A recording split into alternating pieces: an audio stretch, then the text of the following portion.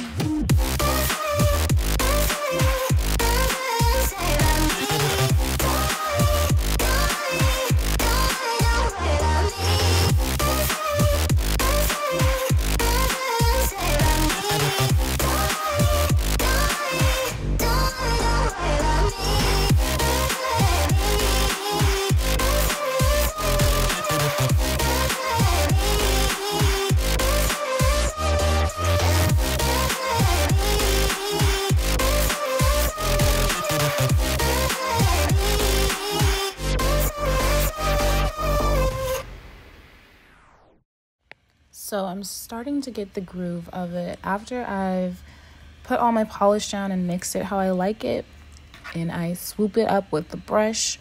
What I found was easiest was just to place the polish directly onto the nail, kind of like in a dabbing motion, opposed to painting it and swiping it downward. So I'm just going to be dabbing the polish onto my nail. Also, I do clean the brush off after each application.